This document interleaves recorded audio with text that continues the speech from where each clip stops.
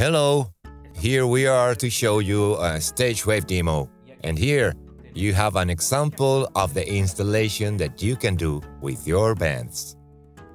As you can see, the first thing we have is a digital console, in this case the Behringer X32 rack, that is connected through USB with his X-USB card to a computer that is running the StageWave server. This computer is in turn connected by network cable to our router. In this case, we are using the Tenda AC23 that is indicated for 4 phones or wireless devices. Then our client devices connect to the router. It can be through Wi-Fi, like this phone that we have here, or through a network cable, as is the case with this iPod tablet here that is connected by network cable, and this Windows computer that is running the StageWave client that is also connected by a network cable to the router. Let's have a look now to how the StageWave server application works. The server application has several sections. The first one is the audio devices section. Here we can choose which audio device to use as StageWave input. In this case we choose the USB card of the X32 console. And we can also choose the audio output that we want to use. The audio output will be used for the monitor technician to connect his headphones to the computer, and in this way help the musicians to create their monitoring mixes. Also, here we can enter the audio configurations. We can choose the sample rate, the buffer size, and other options that have more to do with the graphical interface of the system. Then I want to talk to you about the mixer, the local mixer of StageWave server application, which is used by the monitor technician to do a local mix. So he can, in the same computer, to help the musicians to make their monitoring mixes. He can, in addition to that, to configure on the board that he is using, he can configure channel icons, channel names, and the stereo linked channels, and you can also block channels. Then, in the devices section of the phones connected to the system, WAN devices, we have the devices connected to the server. In this case, we have 3.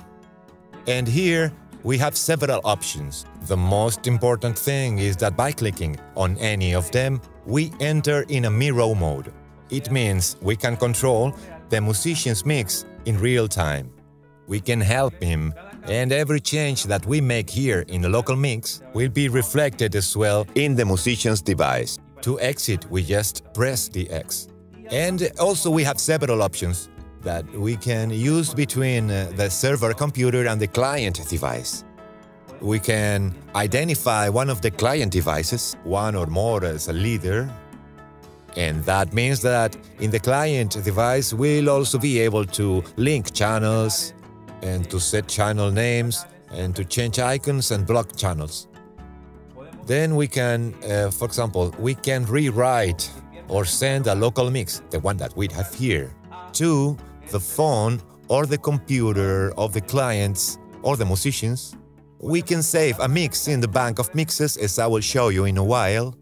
We can send the mix from one device to another with this option. And finally, we can deactivate a device. I mean, if we want to remove a device from the band because it's no longer being used, for example, we can deactivate it from here. Then we go to the bank of mixes or mixes bank section. Here we have 2 panels. One is the boards panel and the other is the mixes panel. The boards are the configuration that we have in the mixer, where we have icons, names, link channels, and blocked channels. This is the configuration of a board. To save a new board, we just have to click here and to give it a name. I already have some boards saved. For each board, I can have a number of mixes.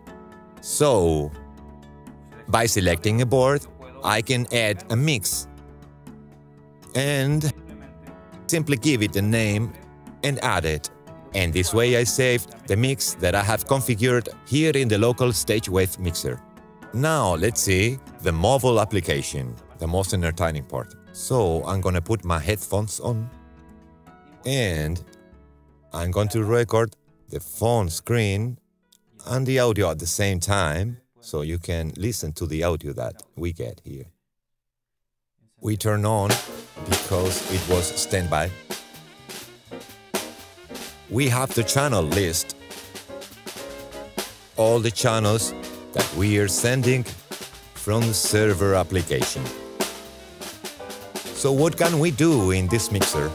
Exactly the same things that we can do with the local mixer. Volume up, volume down.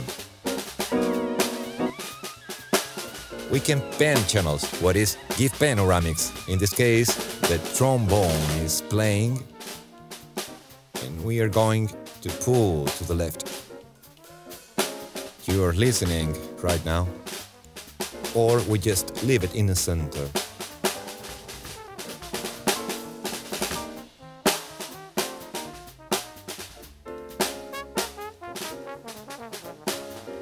We can mute the channel. We can let only that channel to be heard or the channels that we choose. We can put each channel in a group. For example, here I have the 3 winds in a group. I could change the channel, remove him from this group. Now he's out of this group, but I'm going to keep it inside the same wind group. That way, from the groups menu, I can control the volume of the winds.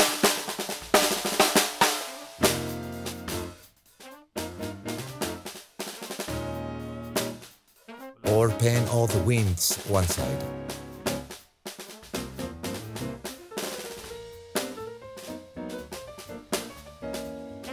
We also have a detail view for each channel. In this view, we have a better control of all the parameters that we have seen. The volume, the panning,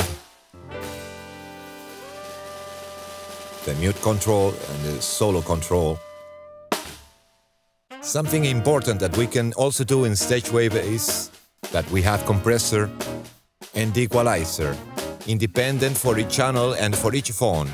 Each phone can set its compressor parameters into each channel, independently. Let's have a look.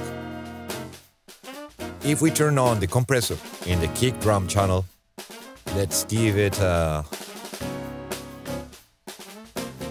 lower threshold. It already starts to compress the signal. We also have presets.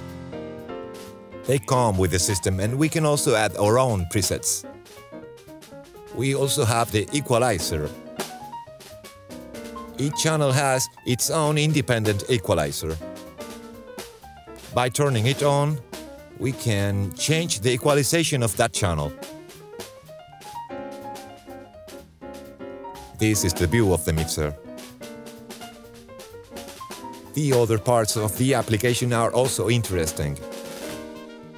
The one we have seen is the mixer, but we can also see the band here. Here we can see the list of devices that are connected to the system. And something very interesting that we can do is copy the mix of one of those devices. That way, if a bandmate have a good mix and he wants to share with the others, we just hit the button copy mix. In that moment, mix will be copied immediately. We have the mix bank, where we can save scenes to use them later, and it's just to press the button to add it. And we put a name to our mix. And we can edit or load it for another moment. And finally, we have the performances view. This view is very important to know how the system is working in real time. We have two indicators, and these indicators belong to network and device.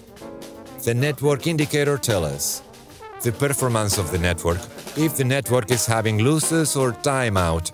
The device indicator tells us if the phone is being able to process the audio. This has a direct influence with this buffer size indicator.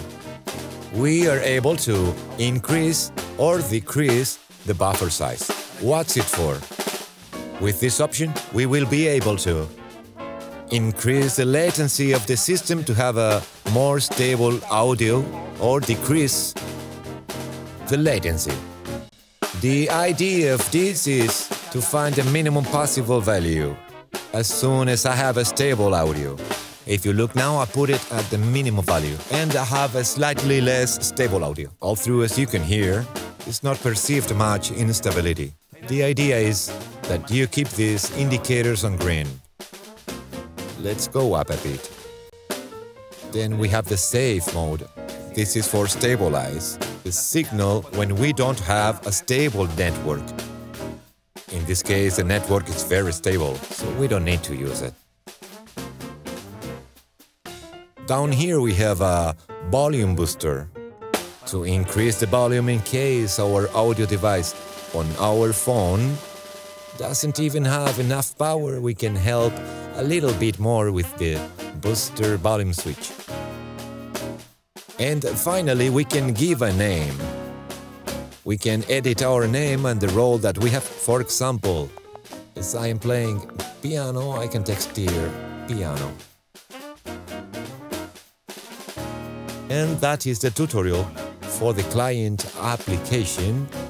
In turn, this application is running here on this iPad and it works totally the same. The only difference is that it is connected by network cable, as you can see here, and therefore it has Wi-Fi disabled.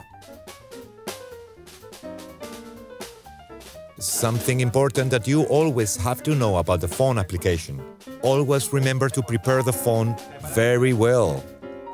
For this, you have to always turn on the airplane mode, turn off the Bluetooth, turn off GPS location services, and turn on the Wi-Fi of the system. Also, this application, and in the same way, it's available for Windows and Mac. So, you can use your computer to receive the audios and audio receiver. So, if you don't have a phone compatible with the system, but you have a computer, you can use it to receive audio on StageWave and control the monitoring mix, or connect your headphones directly to the computer or use an audio interface. This is the tutorial for the client application of StageWave.